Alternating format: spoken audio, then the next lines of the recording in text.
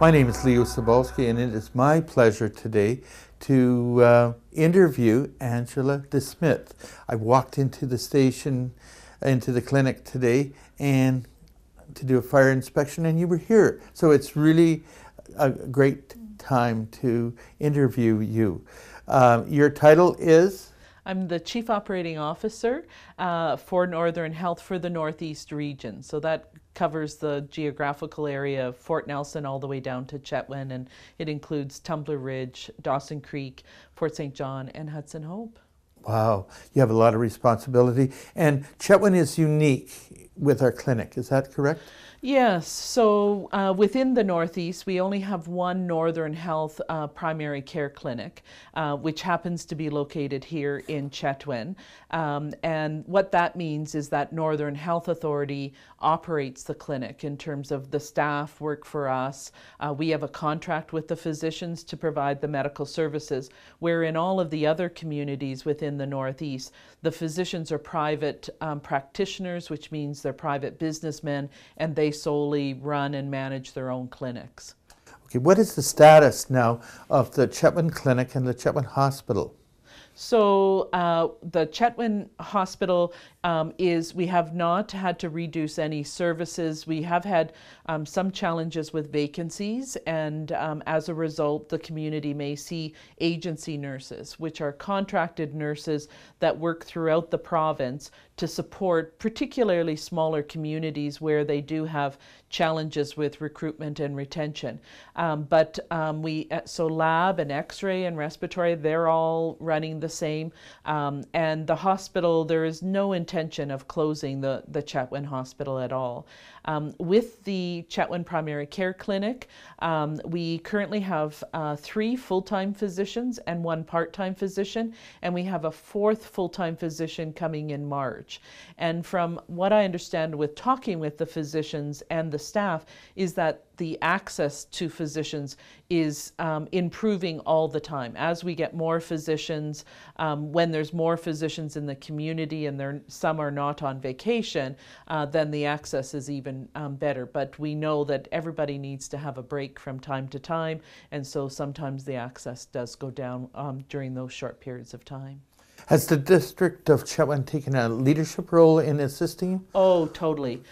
If it wasn't for their forward thinking that came out, Northern Health Authority engaged in a consultation with the district, Northern Health, and community stakeholders to look at what were the services required in Chetwynd and where we could make some improvements and some adjustments. And the district of Chetwynd just took that on and saw that with the upcoming number of physicians that were going to leave, that they felt that it was imperative to stabilize the physician manpower in Chetwynd, and the way that they could do that was by building this new fantastic clinic.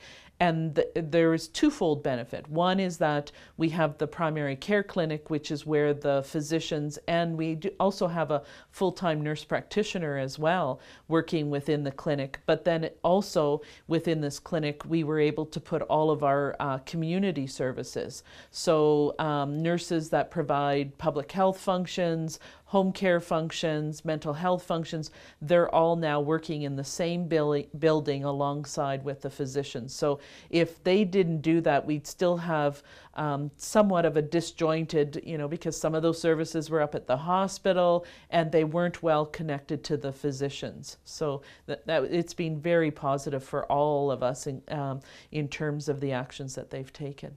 One of the concerns that has been expressed is that how can a local resident assist in the process of retaining doctors? Is there anything that a resident of Chetwynd could do that would improve the retention of doctors? Do you have any ideas in terms of that? Because I gather other communities are also in the same situation. Is there some way we can go a little bit extra to keep our doctors here and keep them happy?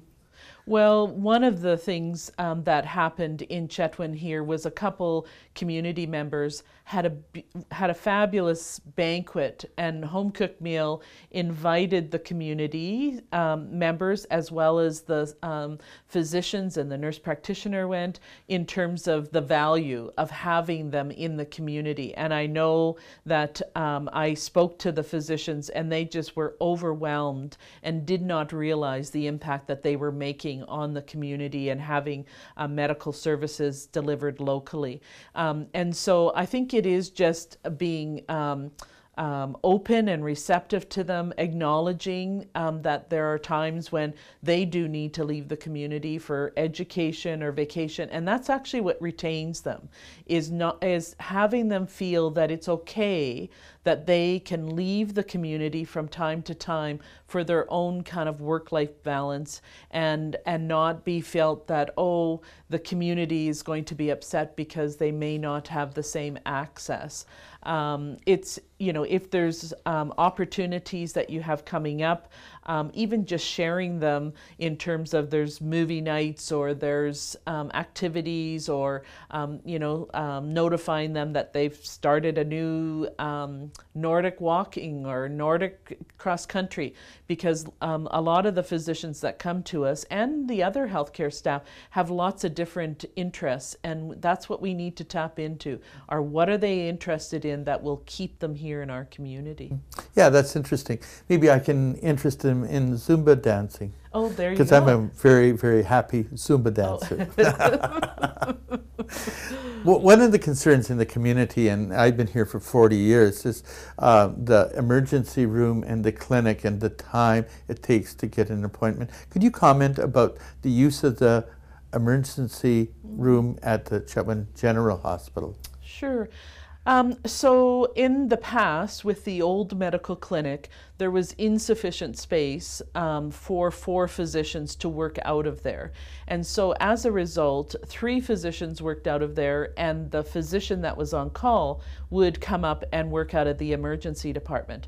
And so the community became accustomed to, particularly in the mornings, of going up to the hospital, to the emergency department, and seeing the physician there as compared to making an appointment at the clinic. What that does is it takes nursing staff away from some other functions that they could be doing, supporting seniors in the multi-level care, working with the inpatients, recognizing that there are, for urgent and emergent care, that is the appropriate and the best place for them to go. And so now that we have a larger space, the district, when they designed and built this clinic, were thoughtful enough to recognize that eventually the community would grow, and that 4 physicians would not be sufficient physicians. And so we've got the space in terms of expanding to accommodate up to 5 physicians and the nurse practitioner within the clinic. And so the thing for the community to recognize is now that they can all work down here in the clinic, is that even the on-call physician works down here, because we do recognize that we need to increase the access and opportunity for the residents of Chetwynd to have timely physician visits within the office. So what happens now is, during the clinic hours, Monday to Friday, if a patient presents to the emergency department and they're presenting with something that could be well managed down here, but they just didn't realize that they could get into the walk-in clinic, then the staff will call down here and say, we have a patient up here, can we send them down? They'll say yes, because otherwise the patient has to leave the clinic here, leave all the patients that are waiting that either are booked to see him or in the walk-in clinic, to go up to the hospital to see one patient who may be having the same symptoms and condition that other people in the clinic. So it's just a better use of physician time as well, of not having to go back and forth, and they have their record here. So the physician has an electronic medical record access here at the clinic, which is different than the one at the hospital. So they have more information when they see their doctor within the clinic.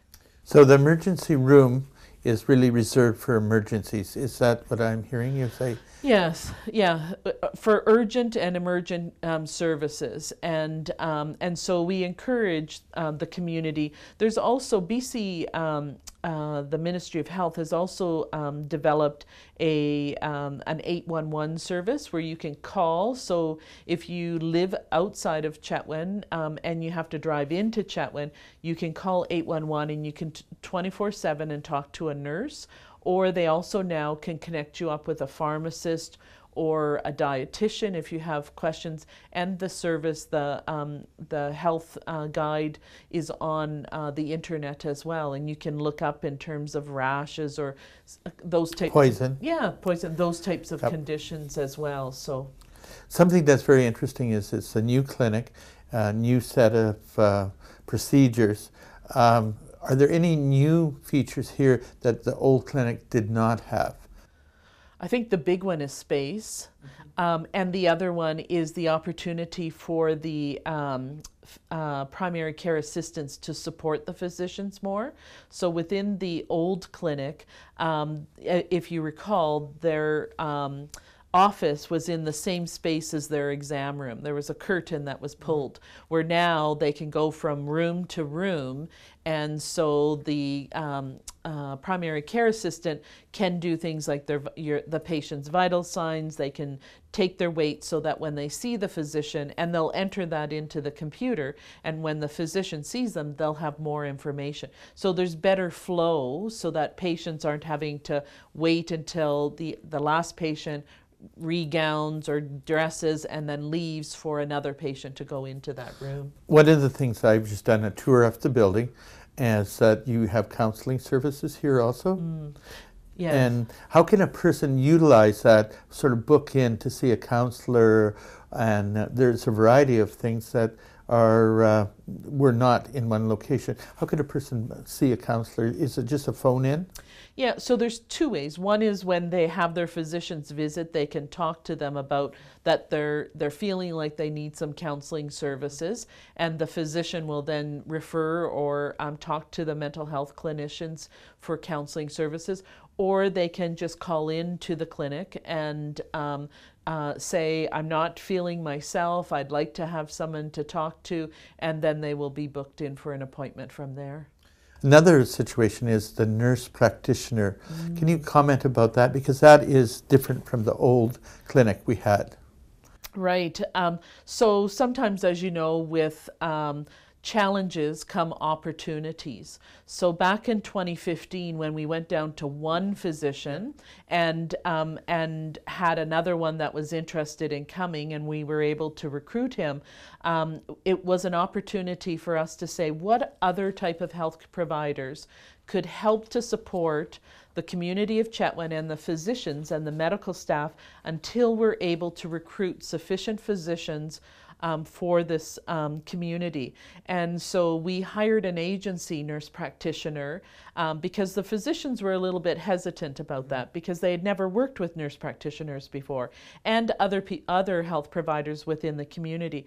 And so we had a nurse practitioner contracted, and there was overwhelming appreciation for the expanded role from a registered nurse to what the nurse practitioner can do. So nurse practitioners, they can order tests, they can review test results, they can manage test results, they can prescribe medications, so they can do a whole range of that. And so subsequently that demonstrated to Northern Health that there was a real role for nurse practitioners in the community of Chetwynd.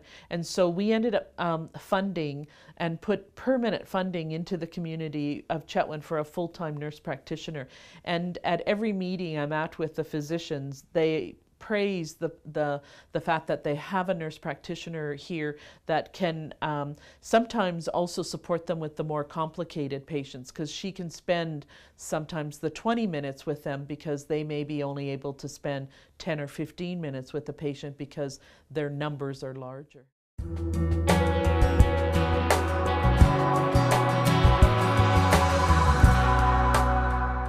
Now, Angela, it's something we've talked about nurse practitioners. what is the future? Like, what is going to happen in the next 4 months, 8 months, 1 year in terms of us recruiting doctors? You mentioned that we're going to have one very soon, but what is the process?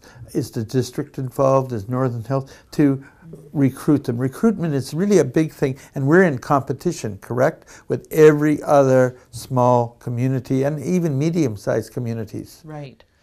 Yes, so recruitment is an ongoing process because, as we know, a number of the physicians that are within the practice in the clinic working in Chetwynd now have return of service agreements. And so some people question a return of service in terms of, well, why are they only staying 3 years? If you recall, the other physicians, they could up and leave at any time. They could come and leave within 6 months or a year, where we now know that a number of the physicians that we have a 3-year commitment, and that actually allows us to better recruit because we know when a physician may decide to leave. That's not saying that they are going to leave, and if the community embraces them and they feel welcome and this is a right fit for them and their family and those types of things, they can stay well past the 5 years. And so Northern Health Authority has worked with the physicians in terms of how many physicians do we think that Chetwynd needs at any given time. And we're shooting for 5 because we feel with the amount of on-call and the work-life balance and having vacation and time with their family, that 5 is a good number in terms of having in our community. One of the key things is that the district works right alongside of us. So when we're doing site visits, they introduce themselves, they show them around, they have a supper for them, and they showcase the community of Chetwynd, and we line them up with a real estate agent to look at housing, whether they're interested in buying or renting, those types of things. The other thing to note is that BC, particularly in rural provinces, was experiencing significant shortage of physicians. And that so through the Rural Joint Standing Committee, they have now created and they fund what's called a PRA program. So it's a practice readiness program. So when physicians are almost at the requirements for Canada, they can apply and enter into this program, and it's only a 3-month program, and that is where we're getting the bulk of our physicians now in both small and medium-sized communities. So 2 of the last 3 hires are PRA candidates, and the 3rd one that is joining the clinic in March is a PRA candidate. And so that has really changed how we're able to actually have physicians working in communities. It's very, very positive. Now, one of the things that I've noticed is UNBC students, does Northern Health have a close relationship with UNBC? Because they're really graduating doctors, aren't they? Yeah, so through the Northern Medical Program, Dawson Creek used to have a partnership, and then because they had some physician shortages, they were no longer able to support that program. And so Fort St. John has the program for the Northeast, and through that program, we have 4 third-year medical clerks that come up so that they spend a whole year here and they get to see what the communities are. They primarily work in Fort St. John or Dawson because they need to work in a larger center, but also through the Northern Medical Program, we have 1st and 2nd year residents. So now it's a 2-year program, and they go all over. So they'll come and spend a month in Chetwynd, which is where Dr. Banas, he was through that program, came and did a practicum here and said, I like this community. I want to stay in this community. And so we were able to recruit him after he graduated. And so some go to Tumbler Ridge. The key thing of that program is making sure that they go to each community within the Northeast and they support and they just understand more about Northern BC, and then we are able to tap into that. And they're here for 2 years. So we have a longer period of time in order to work with them and encourage them to stay with us. It's a really important question, having been a teacher for 30 plus years. Is how can we encourage our local kids to go the one extra step to get their degree and then go on to med school? Do you have any suggestions about that? We in Northern Health Authority believe in growing our own. We find that if we have kids or older individuals who decide to go back to school from our communities, if they go off and take that education, that they're more apt to both come back and return to our area as well as to work here for a long period of time. So there's multiple opportunities. There's some online programs in terms of healthcare lab tech or lab assistants. There's unit clerk courses. So what I would encourage them to do is either contact the Northern Health Authority recruitment office, and if they're interested in a career, or they can call me and say, so what are the careers that I would have an opportunity getting a job, and this is what I'd like to do. The Northern Health Recruitment Department is also trying to reach out to the schools and letting them know that working in healthcare is not limited to 6 or even 10 jobs. There are 40 jobs in healthcare, from housekeeping to home support to physios to nurses to doctors to lab to x-ray, and a lot of times people just don't understand or just don't know that that it takes a large group of people in order to keep our system moving forward. Excellent. So one of the dreams, and this is a really difficult situation of people in Chetwynd, is they keep saying, will we ever have a maternity room back in Chetwynd? It's a dream. Can you comment about that? Because it comes up all the time. Yes, and it's important for communities to be able to have a well-rounded number of services. So with one of the new physicians that came to Chetwynd, he had raised this in terms of what is the possibilities of low-risk maternity services being offered in Chetwynd. And so we ended up arranging a telephone or a video conference with Haida Gwaii, because Haida Gwaii has a very successful low-risk maternity, no surgical backup, and a couple of the key things that they talked about was that you need to have a minimum of 4 doctors who are prepared to deliver babies. Wow. Because you need the on-call service. They also have a midwife on Haida Gwaii who does the majority of them, and we have to do some pre-screening. And so at that time we only had 2 physicians, and so possibly when we get to 5 physicians, but the physicians themselves have to be comfortable, because there is around 70 pregnant women a year that end up delivering either in Dawson Creek, Fort St. John, or elsewhere, because we track them by postal code in terms of where they're delivering.